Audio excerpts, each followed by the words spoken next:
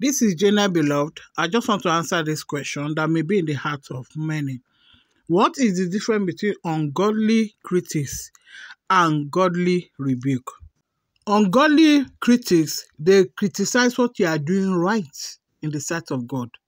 If you dance like Michal, the wife of King David, she is annoyed that see how he's dancing.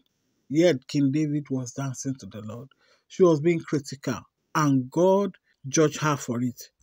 So that is being critical against what somebody else is doing that is godly. Oh, she's too natural.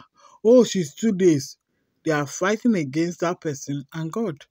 Yet, godly rebuke is when you are rebuking a child of God, acknowledging that that person has a relationship with God, but they are still doing something carnal, fleshly. Whether it's against you, as in the verse above, or against the body of Christ.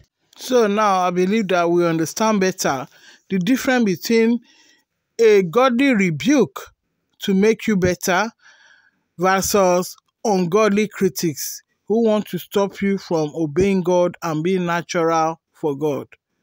God bless you for listening. Shalom.